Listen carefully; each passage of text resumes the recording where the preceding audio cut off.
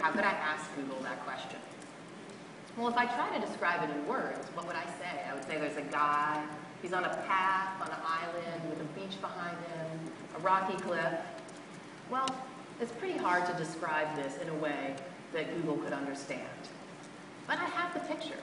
And if I have the picture, why not just use it? And that's why today we're also announcing Search by Image on desktop.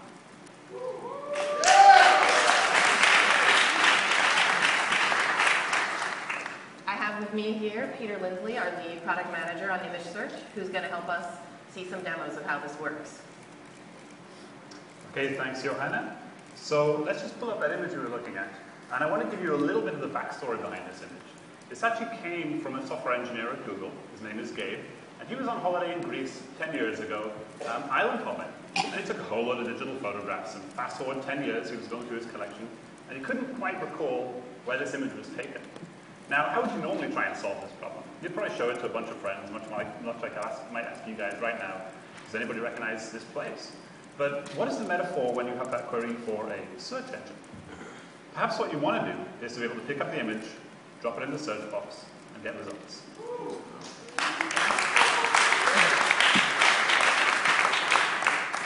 Pretty cool. So let's take a look at exactly what's going on here. As Johanna mentioned earlier, this is an image that hasn't been published online. We do not have this image in our index. Yet we were somehow able to figure out this is in fact near Kimani, island in Greece. We've returned authoritative web results, as Wikipedia there, so you can go off and learn more about it. And we've also returned visually similar images, which appear to be the same island, but take photographs presumably taken by different people.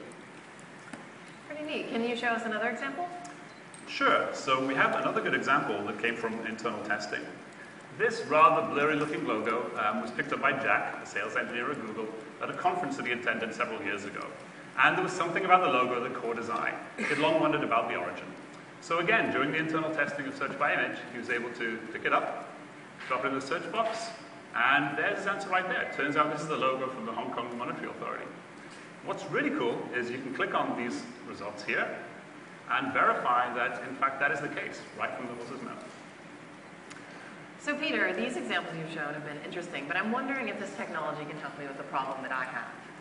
So at Google and at work, there's all these pictures floating around. They have cute little animals on them, and they have these block white letters with captions on them. And I'm trying to figure out what's going on here. Sometimes I feel like an old lady at work, and I just want to know what this is all about.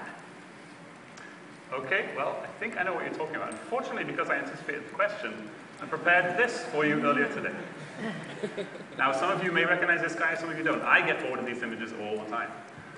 So we'll go ahead. I have to admit, it's very difficult to stay on top of all these latest internet memes, but let's go ahead and drag and drop this into the query box.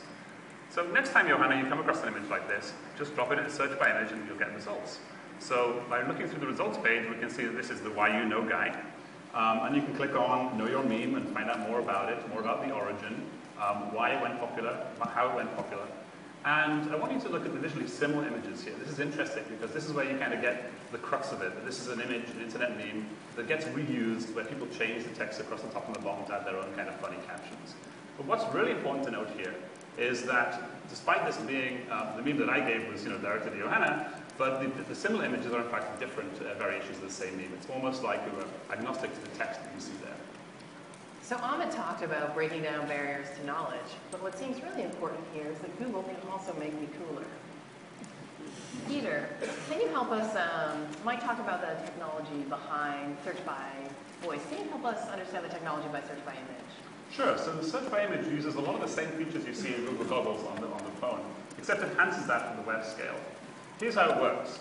We take an image, we break it down into fundamental features, whether it be points or lines, shapes, texture, and so on and so forth. This then formulates a query, which we send to our backend against the billions of images we have as we found on the web. This then returns results which we can rank to the end user, something like this. Now, just to wrap up, I want to tell you a little bit about how this feature is getting rolled out. So it's rolling out globally on images.google.com over the next few days. And when you see a little camera icon in your search box, that means you have access to Search by Image. And there are 4 ways. Could you Yeah, so there are 4 ways you can access this feature. You can copy and paste an image URL.